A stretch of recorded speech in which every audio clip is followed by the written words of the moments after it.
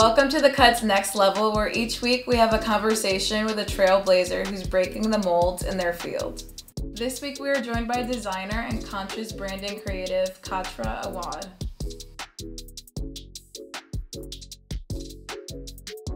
Hi Katra, thank you so much for joining us today. How are you doing? I'm doing well, thank you.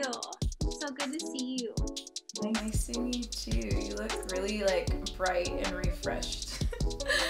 So, how did you end up becoming a jewelry designer?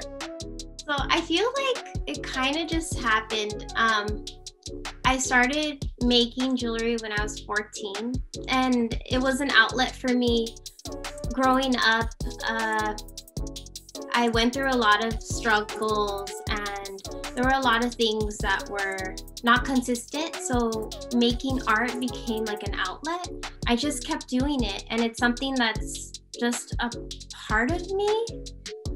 I just started selling a lot of the pieces that I made to local shops around San Diego.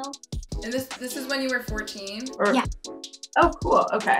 And and then later on, before I decided to move to New York City, that's when I said, okay, I think I'm gonna start a business, a small business, just make small batch jewelry and sell it, because people kept asking if they could buy it. And what else do you create? What else do you make as an artist? I also make prints, and so I just started a collection, and I started a new series of prints, and I called it the Heritage Series, and really colorful.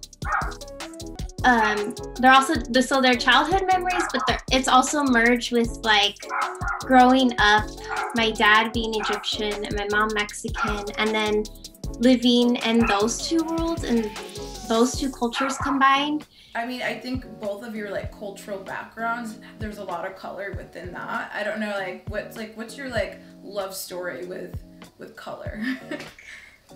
I don't know, I love it so much. I started painting when I was little, just because there's a desire to want to put every single color together, but not just any color, just in a way that they kind of tell a story. They go together.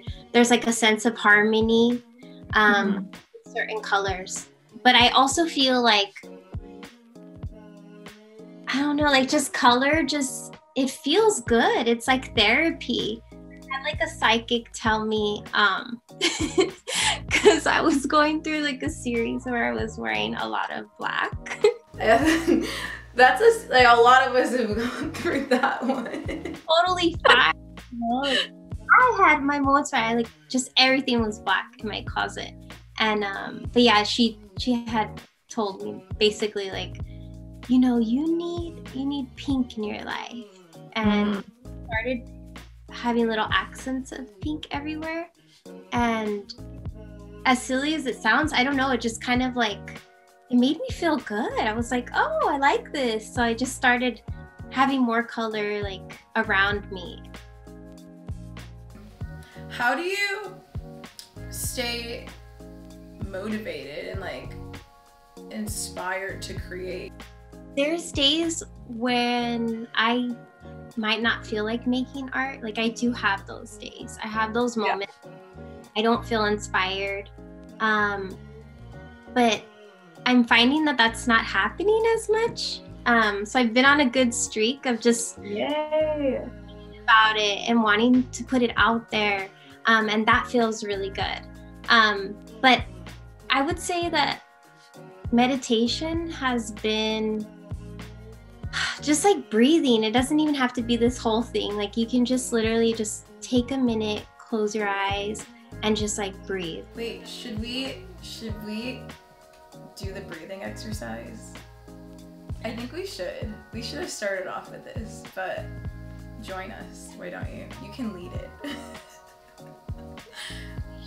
I'm gonna close my eye. I'm not joking. I'm down. And then I actually have it written down as a reminder. I have inhale 4 breaths, hold for 7, and exhale for 8. And that kind of helps you to just slow down, slow your mind down, slow everything down, and just breathe.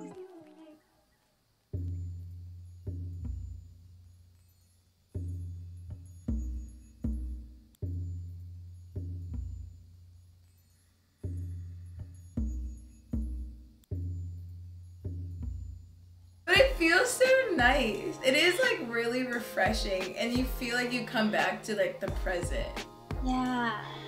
It's really like, that's like this, I think that is like breathing exercises, something I guess that's one of the simplest things you can like do during the day. Breathing, and then just dancing, like since quarantine started, just putting on music, and even if you don't feel like it, just make yourself dance.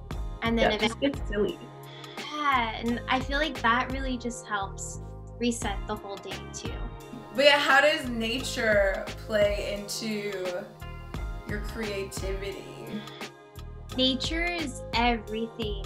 I should have mentioned that earlier, but nature, like I have to go for a little hike or just go outside, go around the block for a little bit. At least go on a hike once a week. Okay. I like, going for a walk with my dog.